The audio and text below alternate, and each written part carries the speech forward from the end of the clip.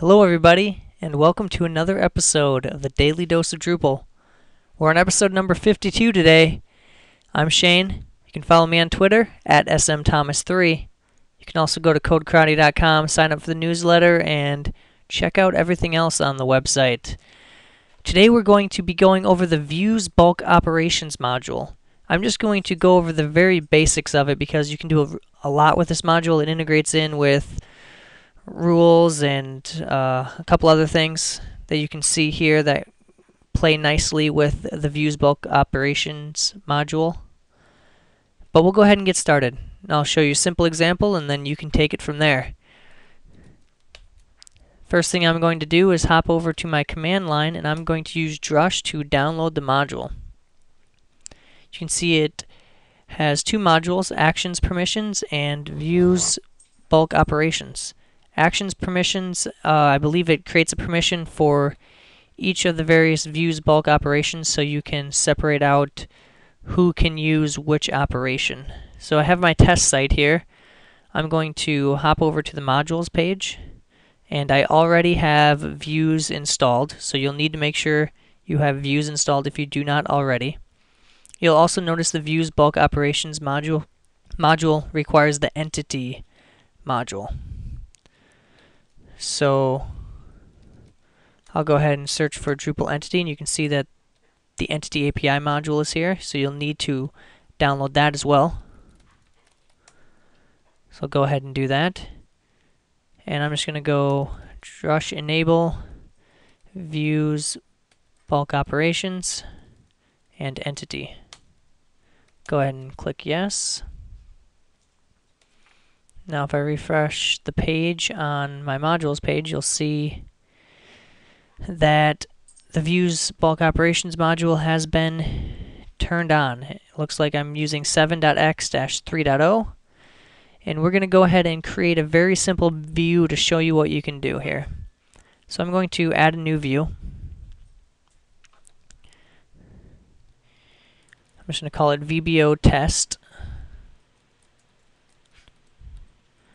And we're going to show content of type, we'll go ahead and show all, and we'll go ahead and leave the rest of that the same.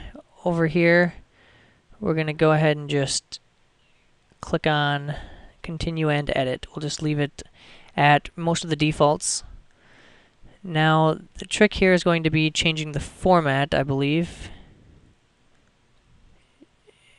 We're going to change this to a table. And we are going to go ahead and keep the defaults here. Go ahead and hit apply. So now we have a very basic view, and the next step is of course to get the views bulk operations filters, I guess you can call them, set up. And I guess it's not really a filter, it's more of like a drop down to perform bulk actions on the view. And just a quick step back so you can understand what this does. What this module actually does is it allows you to, let's say you have a list of content and you want to maybe perform one action on that entire list at once. This is going to create checkboxes along the left side of the view, allow you to select multiple, and then perform one action on multiple selections at the same time. The other thing you might want to take a look at, I'm just going to go over the basics today, so you may want to look at the documentation. So there's a read documentation page on Drupal.org, and this is going to walk you through some actions and snippets if you need to add that. It looks like there's not much there, but the VBO for Drupal 7 is going to come over and give you some rules integration, some aggregation things, and just some basic information. So you may want to also look at that for a little bit on how to get started, but we're going to go ahead and create this, or finish creating this view here. So right now it just shows the title. We need to go ahead and add a new field. We're going to click on Bulk Operations Content, and that's going to add the checkbox to select the row for the bulk operations. I can, of course, add other fields. Let's say we want to show the comment count, comment status, And let's see if we want anything else here. The posted date. And we'll go ahead and show content sticky as well, just so we can look at that. Go ahead and hit apply.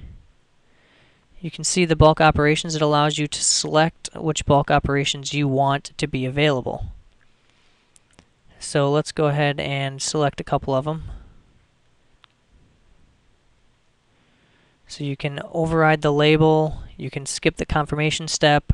We're going to just add a couple and we'll come back and look at this.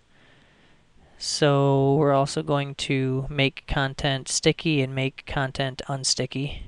And we'll go ahead and say we want to skip the confirmation step on those.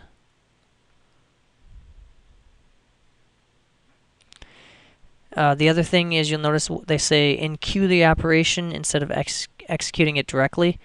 And I believe what that does is it just queues up that process so it doesn't immediately take action. And if you're doing actions on a lot of nodes at one time, that may be useful to make sure that you're not trying to do too much, and then I believe it will get run on the next cron run. And it may be broken up depending on how many different pieces of content you're making a change to. We can also unpublish content and publish content. And we'll go ahead and hit apply to all displays, and we'll leave the rest of these at their default just so we can get a look at how it's going to work. I'm going to click Save, and I'm going to click on View Page here, and you'll see, obviously it's not in order. I'd probably move this checkbox way over here to the left, but you can see that it shows that none of these are sticky. So I'm going to go ahead and select two of them. You can see now I have this operations field set up here. Choose an operation, and I'll make the content sticky. I'll execute it, and you'll notice that now I have two of them that are sticky. I'm also going to go ahead and let's say we wanted to unpublish everything. I'm going to click and say unpublish content, execute. You'll notice this one asks me to confirm it, so I'll go ahead and I'll hit confirm. And now you'll notice that nothing shows up here, because if you go into the view,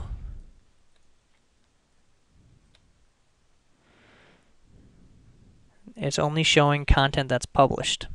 So you know that that worked. We're going to remove this, so we'll show all content. Save it. Come back to the page, and you'll notice that now they're all showing again. I'm going to go ahead and republish those.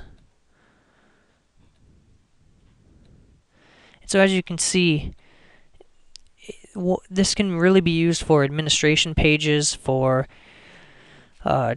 changing lots of different pieces of content at once. So if you want to turn comments off for a lot of different pieces of content, you want to publish a bunch of content at once, unpublish, make them sticky, all those different operations that you saw.